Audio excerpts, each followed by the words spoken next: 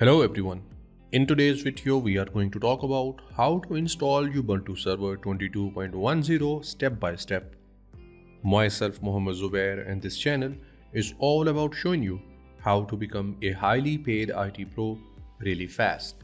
So without any further ado, let's get started.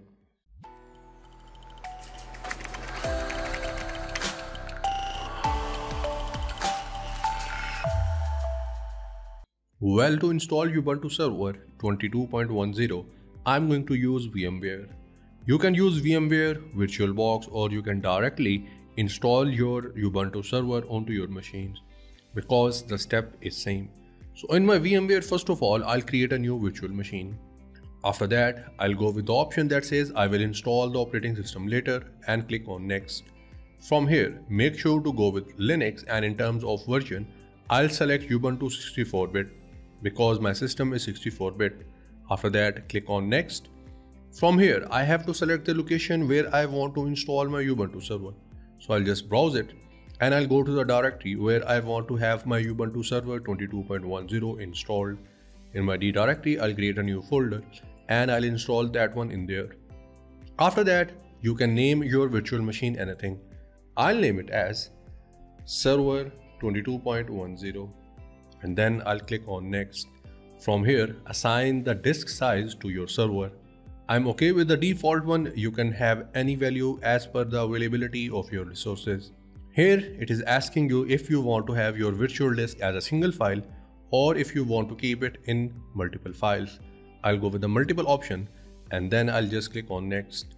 From here we need to customize hardware options because I want to have a little bit of more RAM for my server. Then I'll go with the processor. I'll go with 3 of them, and in terms of CD or ISO file, just click on use ISO image file and click on browse. Go to the directory where you have your ISO file for your Ubuntu server. Here it is. I'll just double click on it and we are done with everything in terms of creating our virtual machine. Now I'll just click on close and I'll click on finish. To start the installation process, we just need to select the virtual machine that we have just created, and after that click on this power on button or click on play virtual machine.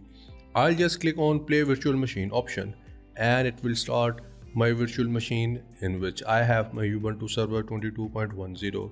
From here, select the first option and just hit enter because we want to install it. Here the boot process has started and my system is checking all the boot things because it requires to check if there are any problem with the hardware, peripheral devices, resources, and the operating system itself. And as you can see, we are getting the OK message. It means there is no problem. After it is done with checking everything, it will show you this screen. From here, it is asking you to have your language. I'm okay with the English and just hit enter. From here, it is asking about the keyboard configuration. If you want to change it, you can do so. I'm okay with the default one. And let's say you want to change it. Press your tab key and go to your language option. And from here, you can press your space key. It will give you different options. After selecting a particular one, press enter and then press your tab key. Again, it will allow you to move through your options. I'll go with the done option now. From here, it is asking about the type of installation we want to do. Either we can go for the Ubuntu server. It is the default one and it will contain all the set of packages that we need to have. Then we have Ubuntu server minimized. It means it will have small runtime footprints, or you can say unlimited packages. And down here we have additional options. If you are not pro or if you do not know about these things, do not worry. Just go with the default option and hit enter with your done option. Now, from here it is asking about the network connection. Do not worry, leave everything as it is and just hit enter to go with the done option. It is asking about the configuration proxy. Do not worry, just hit enter and leave it as it is. Again hit enter and now it will ask you about your guided storage configuration. Basically it is asking if you want to have your entire disk used for the installation process or if you have any other location where you want to install your Ubuntu. I'll go with the first option, so I'll press my tab key and after that I'll go with the done option. Now here we have the summary. I'm okay with it, so I'll press enter. Now it is asking for the confirmation. I'll go with the continue. Now here we need to have some of the information for our machine. After that, your server name, I'll go with server 2210. Now you have to pick your username. I'll again go with Zubair, and in terms of password, I'll have my password, I'll confirm it, and then I'll just go with the done option. Now it is asking if we want to install OpenSSH server. Well, obviously as we are going to use Ubuntu server, it is good to have OpenSSH server pre-installed because it will help you to have different communication criterias and configurations with your server and your remote machines. So I'll press my space key and then I'll press tab key and I'll go with the done option. Now it is asking about your featured server snaps. Do not worry, leave everything as it is and just go with the done option and hit enter. And now it has started the installation process for your Ubuntu server 22.10. It will take a little bit of time, so do not worry. And in case if you want to see all the detailed logs about the installation process, press tab key and go for the view full log option and hit enter. Here it is giving you the detailed information about the installation process. So I'll get back to you after we are done with the installation process. We are done here with the installation. As you can see, now we need to reboot our system. So for that purpose, I'll go with the reboot now option and hit enter. It will reboot my system and then we'll be able to use our Ubuntu server. We are done here and now I'll show you that how we can install a GUI or a desktop environment for our Ubuntu server 22.10. Because for a lot of users, it is not easy to use systems from the terminal. So with GUI, we'll have more options and it will be easier for us to use our Ubuntu server. From here, you just need to hit the enter and it will remove the installation media. And now it will reboot your Ubuntu server 22.10. We are back after the reboot of our system and now we need to log in into our server. So for that purpose, I'll have my username, hit enter and then the password that we had when we were configuring our server. Hit enter once again.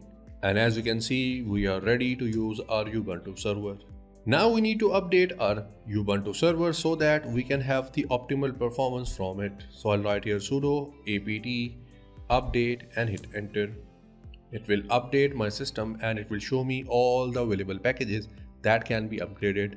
So for that purpose, I'll use the same command, but at the end of it, I'll just write here upgrade. After that, hit enter. And now I'll upgrade my system and the command for that is sudo apt upgrade and hit enter.